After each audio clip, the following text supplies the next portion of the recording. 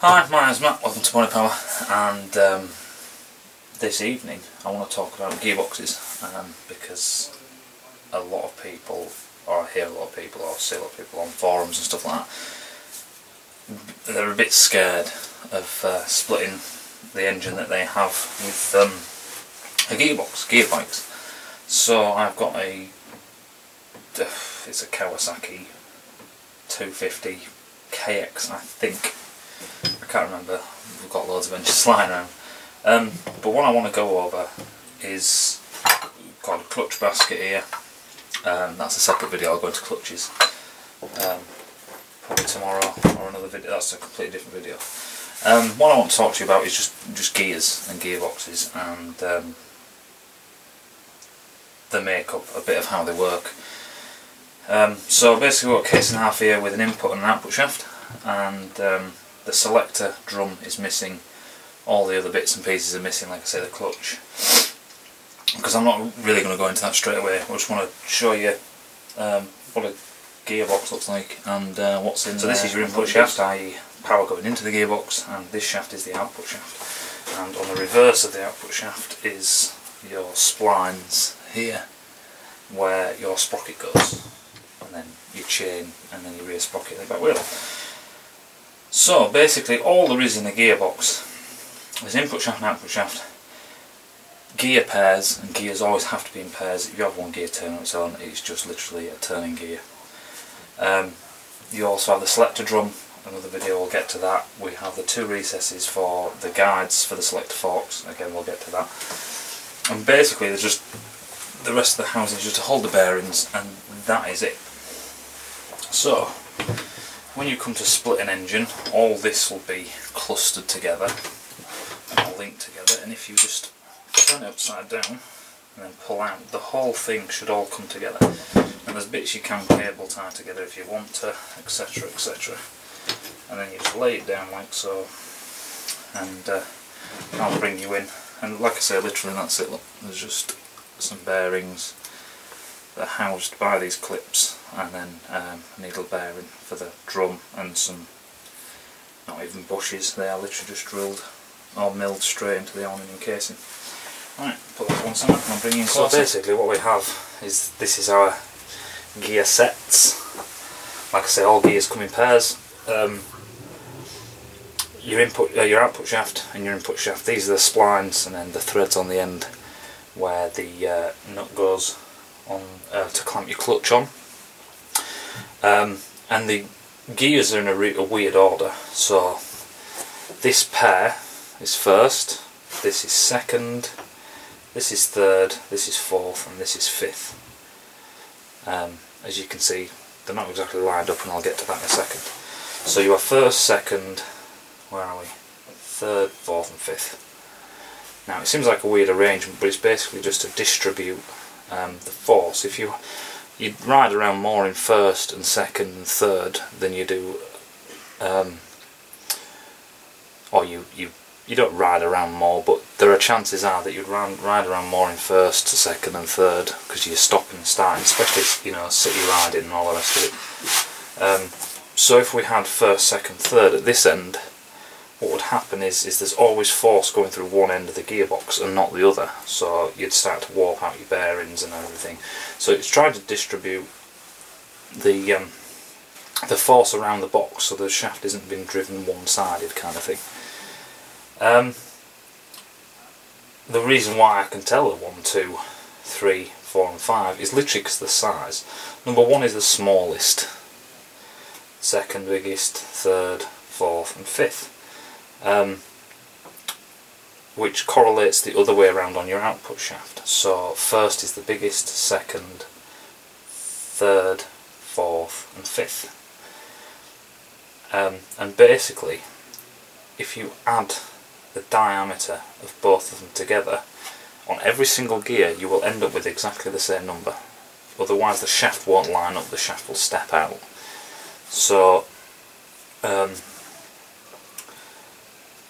and if you add the teeth together, they will probably be exactly the same, because I think they're all the same pitch. Yeah, they look like it. If you add all the teeth together, so you add this set of teeth together and this set of teeth together, they will both be the same number.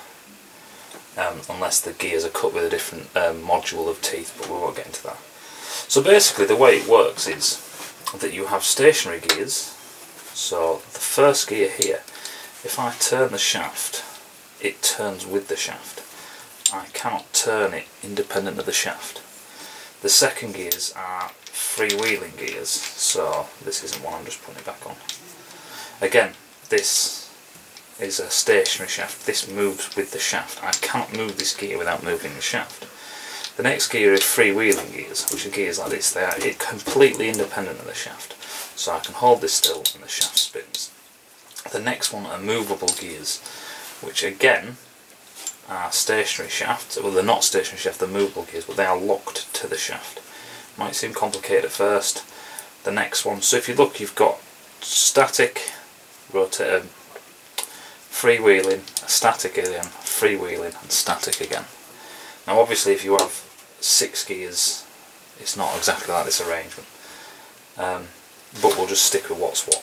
So just as we have static gears and freewheeling gears and static movable gears, on the output shaft usually they're opposite. So first gear here is a static shaft, but on this side first gear here is a freewheeling shaft, freewheeling gear. And it isn't that hard. This is where people get complicated, trying to work out which gear to move where, because like I said, we have these movable gears and they are meant to move on purpose. In this case we have 3, most bikes you have 3, unless you have less than, is it 3 gears? 3 gears or less, which really isn't that many. So basically the way it works is you want to engage first gear, so you imagine the shaft's turning. That means that number 1 gear, forget all the rest of them, number 1 gear here is turning with the input shaft. So when you rev the engine, this shaft rotates, this gear rotates, but it hits this gear and this gear just freewheels. So your shaft, your output shaft, your rear wheel does nothing. It's only when you change gear, when you select first gear, this movable gear here moves and locks in to this gear. So look, when I try to turn it, it's solid and then the whole thing turns. So the power is going through these teeth, through this teeth I've selected first, which is actually the 5th gear, but because it locks into it now, and because 5th gear is static to the shaft, the power is going through this gear and it rotates at that speed. So second, we want second gear. Well, second gear is a static gear again, just like first, so the whole thing spins. But when you get to the output of second gear, this again is a freewheeling gear. So this selector comes across, and I'll show you how they select in a minute. But the selector fork, your selector drums and selector forks moves this gear across, and now when I turn it, the power transfers to this gear and turns the shaft. Now it all depends which gear is locked into which gear. You have to have both locked to the shaft, so that's why these movable gears are important. And I'll show you how these movable gears work. If we take off second gear, it has a sleeve on the inside, so this can rotate freely, which means it can rotate freely on the shaft. But what happens is that you have these gaps. On this side it's flat, on this side you have these recesses, and these are dog recesses. On the third gear movable gear, you have these, which are dogs, these protrusions, and this gear is splined, and so is the shaft. So this means when one turns, it turns with the other, like so. The shaft has to move with this gear. The whole thing's coming apart, which is a pain in the ass. So basically what happens is even though this is a freewheeling gear, when the dogs come across, and I'll try and get this on camera, when they come across they engage into the recesses, locking the gears together. Now you think, well, hang about, lots of them could be locked into each other, etc, etc, and you've still got the first gear, which is static. But if this gear is not locked, then the first gear isn't driving this shaft. It is basically, when you're in second gear, first gear and second gear and third gear are all turning. But when you look on the output shaft, second gear is freewheeling. No, first gear is freewheeling. Second gear has now been locked because this selector's moved across. And third gear in the middle is freewheeling. So it is only the second gear which is transferring rotation from this shaft to this shaft.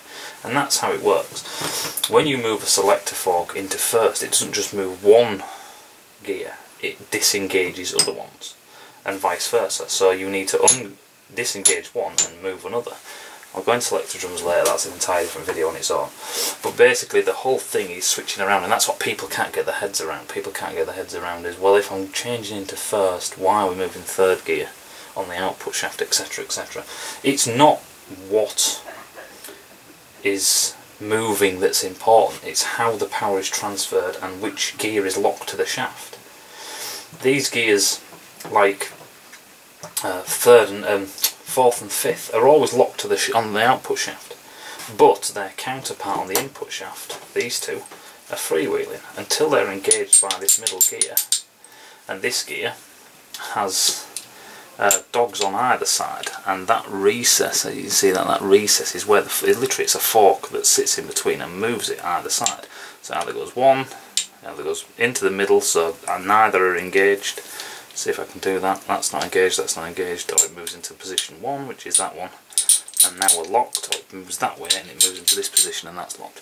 The reason why there's some slop, you'll see that the gauge is in and then there's some slop, that's to give the bike, or give the gearbox, a chance to rotate and pick up speed and then catch the gear.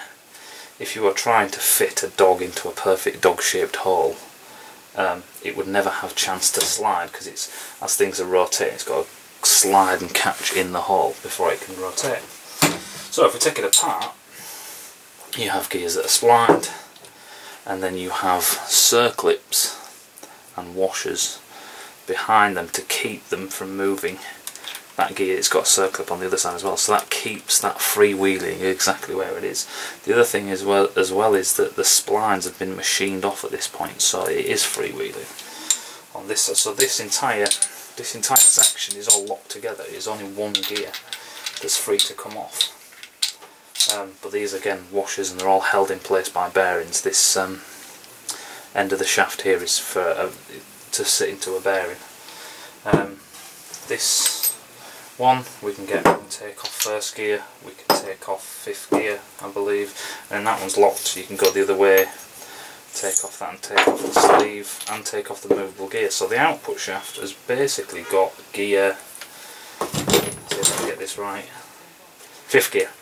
That is fifth gear, but again that's a freewheeling gear, and it's these splines which lock one gear onto the other. Now what is important is, as you can see, these splines, there's a lot more splines on this side than there is this side. That's because of the function of which gear it's interlocked into. This gear is a stationary gear, not a stationary gear, sorry, this gear is a movable gear, but this is for second gear locking and fifth gear, so it depends what kind of torque that it has to take, of how many splines that it has. First gear is quite a low torque application gear, so it can have fewer splines, where the one in the middle is selecting fourth and third gear, so this gear has to basically take a bit more torque, so there's more splines and a larger diameter shaft, and it's basically as simple as that. Some of these gears have brass bushes, if you can see that, if it'll focus, I can't tell. Brass bushes on the inside that can be replaced. They've got little oil dimples so they can hold some oil. These shafts, this shaft is quite hollow down to a point to try and lighten it up. But basically that is it. When you start taking these gearboxes completely apart, you start popping circlips off and all the rest of it. Yes, it does, you know, unless you've got the manual, unless you label everything precisely, which, you know, is something you should always do. There isn't much to it. There are literally just two shafts. You don't have to understand the entire process perfectly to assemble or reassemble or even replace a gear. As you can see here, this is second gear, output shaft, and as you can see I have some wear across the top where the dogs have glanced and danced over the top, but it's also made this impression here, which means someone's been a bit heavy with second gear, which will sometimes cause the gear to slip a bit when trying to engage it. The other thing is, if you see wear like that, then you should check the dogs and check that the dogs, what damage they have on them. And this is the gear, and you can see you've got the same kind of wear on that edge, and again and again and again, always on one sided, on one edge, obviously the other side that being reversed so it doesn't see any action. And it's pretty much the same story everywhere. You can just see if I can get you in there, you can just see the wear on the inside of there and the wear on the inside of the dogs there. And basically you just check and see what the wear is, and if you're happy to replace them, and if you're not really that bothered and it doesn't seem to have much problem, then don't worry about it too much. Do be aware that some of these dogs do break off, and if a dog breaks off, it is going to absolutely wreak havoc on your gearbox. You'll also see, interestingly enough, some of these gears are stepped, so you can see that they have a little step in. This is to aid in engagement for some of the gears, so basically they'll do a bit of a follow up on the design of the bike, and they'll get one in that's 10 years old and they'll test it, and then they'll see, well, you know, third and fourth are a bit edgy in the transition, and they'll pull it apart and they'll stick it in a clear case. A clear case in that Perspex, basically just a box with bearings, and then they'll speed it up and they'll get a slow, they'll change gears on a test bed, and then they'll say, that, you know, that we could do with taking that edge off because that's just a bit too aggressive. It's pressure relieving. But yeah, we'll move on to clutches and selector forks. Selector drums and selector forks, they're a bit harder to get your head around when you first ever see one. But yeah, stick around, we'll do some more videos. Like I say, we'll do the clutch next. The clutch is pretty easy, and I'll show you how that works and how it engages and all the parts and how it's put together. Alright then, I'll see you in a bit.